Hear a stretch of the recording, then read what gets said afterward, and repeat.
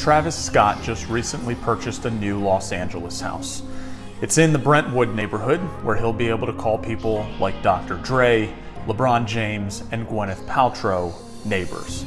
And he only had to spend $23.5 million in cash to do it. The home is situated on a hilltop that provides 180-degree views of LA, from downtown to the Pacific Ocean. And you can see that view from almost every room in the house.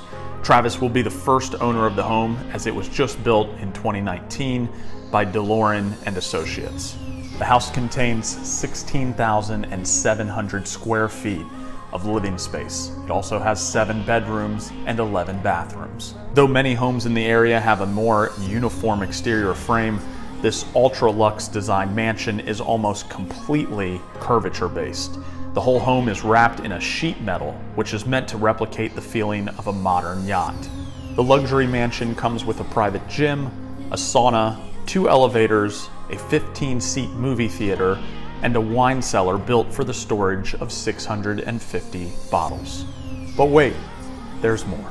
It also has a 20-car auto gallery garage, an Italian marble driveway, an outdoor kitchen, a 75-foot infinity pool paired with a poolside cabana and day beds, and an outdoor dining deck.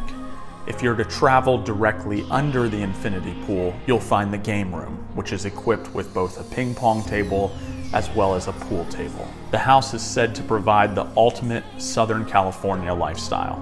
The rapper can finally move out of the slums of Beverly Hills, where he and Kylie Jenner own another $13.5 million mansion.